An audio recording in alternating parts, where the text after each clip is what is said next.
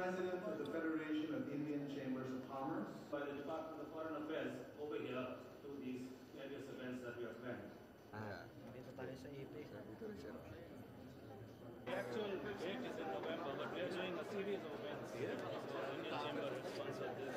The Philippine government is deeply troubled and outraged at the filing of trump-up charges against Aung San Suu Kyi and her transfer to Insein prison, particularly when concerns have been raised regarding her health condition.